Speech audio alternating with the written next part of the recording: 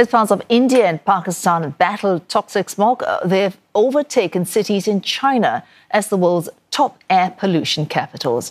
Chinese cities are seeing better air quality. This year's latest official data shows the first 9 months of 2024 coming off better than last year. Is China's once deadly smog gone for good? CNA's Qiuyi finds out. From this to this. Blue skies are back in China's big cities. Air pollution levels fell 54% over the past 10 years, faster than any other country in the world. China set an unprecedented example for how fast a country can tackle air pollution when political will, social will, and resources align. Government data shows Chinese cities are seeing good air quality about 80% of the time. For Beijing, it was 90% good days in 2023 and about 2% very bad days. That's 8 days of severe air pollution in a year, but 6 were due to sandstorms. How did China do it?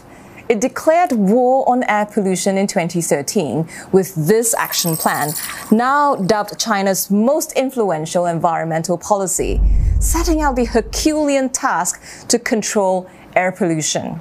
It moved heavy industries away from big cities like Beijing, encouraged buildings and households to switch to clean heating and electrified road transport. Here is a fun fact. Shenzhen in southern China became the first city in the world to electrify its entire fleet of 17,000 public buses way back in 2017. Air pollution control costs money, and China was willing to pay. The central government invests about $4.2 billion in air pollution control every year. China's airpocalypse, something that made global news headlines for years, looks like it's over. Or is it? 我是结了婚有孩子的，然后像在幼儿园的时候，雾霾天儿他们就不能去户外。之前会有这个空气净化器啊，那基本上24小时开啊，现在就好很多。味道前2天好像很差，所以我今天戴着口罩。 My apartment was this. I also checked in with our Beijing correspondent, Olivia Xiong. Ta-da! This is my air purifier. I have one here in the living room. I also have one in my bedroom. And, I have it on most of the time. While there are windows in the house, obviously, I do have them shut most of the time.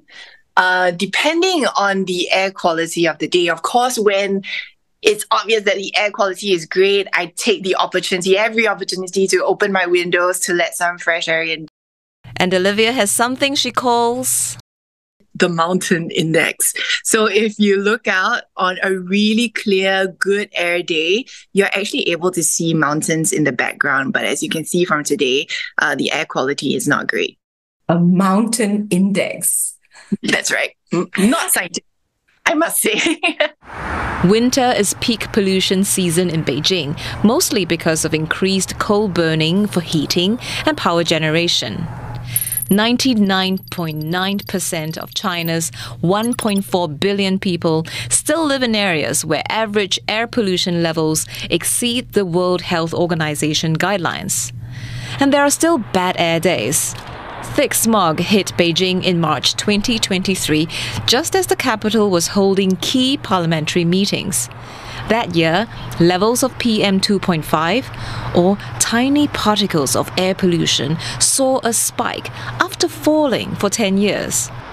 You often see air pollution cited in terms of the number of people it kills. It's millions across the world every year. But that number is so large and so difficult to connect with your own life. Krista's research team has made that connection. Their Air Quality Life Index translates air pollution into the impact on human life expectancy.